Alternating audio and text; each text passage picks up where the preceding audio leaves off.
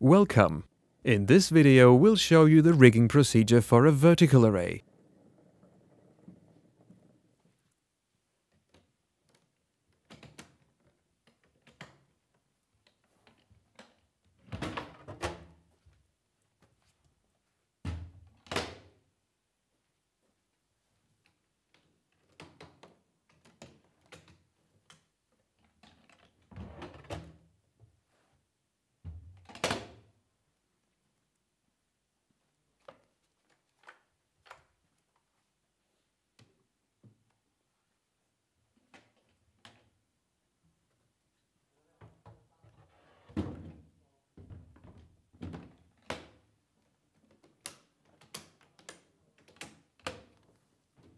To start, extend both front links of the first cabinet. At the rear, release the locking pin of the splay link. Pull out the link to the extended length and turn the extension tube head counterclockwise by 90 degrees to lock it in place.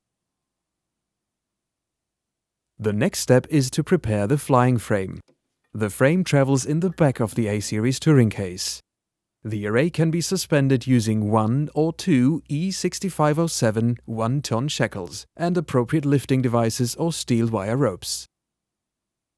In single pick point operation, ArrayCalc serves the respective single pick point number on the center bar to achieve the overall vertical aiming of the entire array.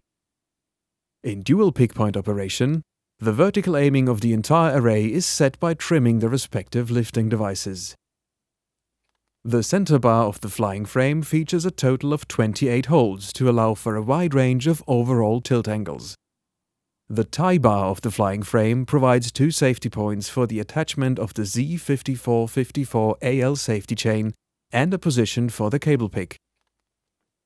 Attach the flying frame on top of the cabinet until the front links of the cabinet fit into the slots at the front of the frame. Lift the back of the flying frame until the front links are engaged. Insert the cabinet splay link into the slot of the flying frame, insert the locking pin, and ensure it's properly locked.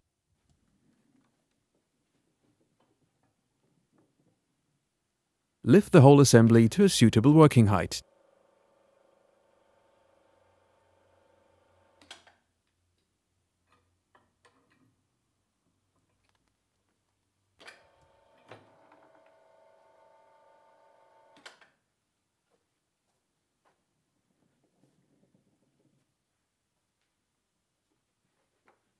To attach the second cabinet, extend both front links.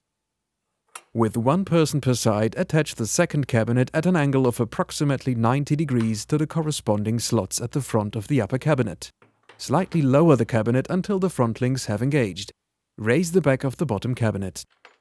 The splay angles between adjacent cabinets are set on the central rear rigging strands of the cabinets. The splay angle can be set from 20 to 40 degrees in 5-degree increments. Depending on the desired splay angle, the extension tube of the splay link must be connected in the standard or the extended length. At the rear rigging strand, release the corresponding locking pins of the splay links on the top and bottom cabinets. Set the links to the required length and turn the extension tube head counterclockwise by 90 degrees. Align the prepared splay link with the corresponding hole of the rear rigging strand of the upper cabinet. Insert the locking pin and ensure that it is properly locked.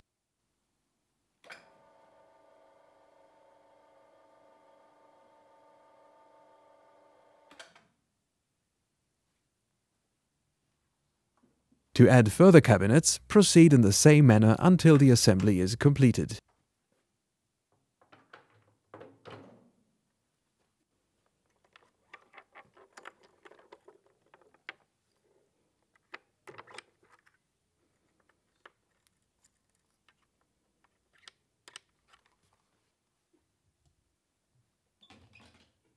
When closing the lid of the touring case, make sure to place it in the right orientation, so that the arrow points towards the dot.